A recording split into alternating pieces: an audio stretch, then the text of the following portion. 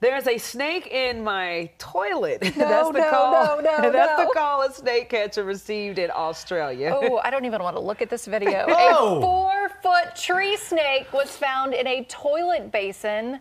Apparently, it's not uncommon as snakes often make their way into homes during the summer months looking for water. Grabbing it with her hand? Okay. She's a snake catcher, though. Look at her. She's a professional. Don't do this at home. The snake catcher calmly retrieved the snake before releasing it back into the wild. It said a tree snake. I don't care what kind of snake it is. Note to self, don't visit Australia in the summer. No. I'm surprised it was just a tree snake. Yeah, no, this is not uncommon, is what we just said. Yes. Oh, my gosh. Look at it, just wrapped around. No. Get the plunger. What you gonna do with a plunger? Burn the house down.